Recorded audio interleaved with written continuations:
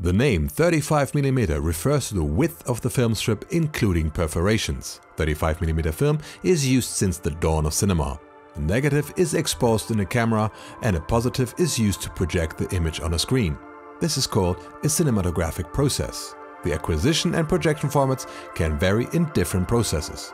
Leitz transferred the format in 1918 to photography, where the film strip is usually transported horizontally. This variant has been used later in cinema too, under the brand name Vista Vision. Optical soundtracks reduced the surface of the image and therefore the image quality. Super 35 was introduced as an acquisition-only format to improve quality and versatility and uses the full width without soundtrack. Super 35 is usually shot using 4 perforation height, but only 3 perforations are used for classic widescreen cinema. Super 35 can be distributed with an added squeeze for anamorphic projection or for spherical projection with large parts of the print remaining black.